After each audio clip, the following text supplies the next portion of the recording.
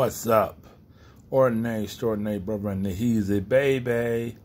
And this happened a long time ago. It's probably over 10 years ago, if not longer, when this happened. We are at Highland Park at the bottom where you go around the lap, the circle or whatever.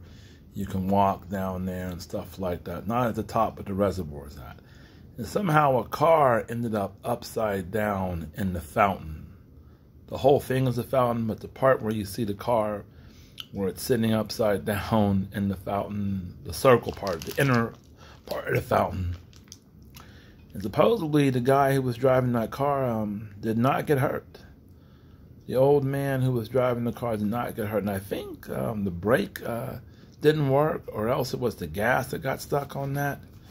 But that was an amazing day. I did video for it, but the video won't play. It's an old video. This is on old technology, but this has to be over 10 years ago. But I just figured I would show it to you. You can see the actual picture, and I thought it was real cool. So with that being said, I'm out. Peace.